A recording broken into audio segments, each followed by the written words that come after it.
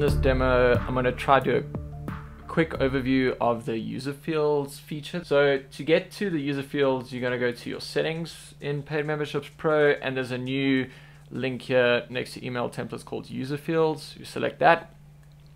Now what user fields does, it allows you to create a group of fields. For this example, I'm just going to do one on the front end just to give you a quick overview of how it looks.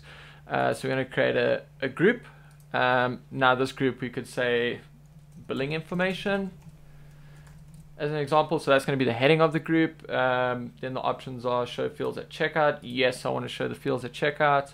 Show it on the profile page. Yes, it's only showed for admins. I'm not going to select any of the membership levels just to show it for all checkouts for this example, but if you select the level here, it's going to show for only that level.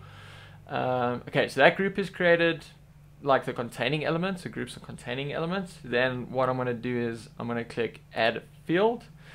Now we can do things like company. So this is the label that's shown on the front end. I'm just going to tab through. This is the meta key, the name of the field. So it only allows underscores and no spaces and no special characters. Now I get to choose the field type. So I can do text, checkbox, radio select, file, number, date, read only or hidden.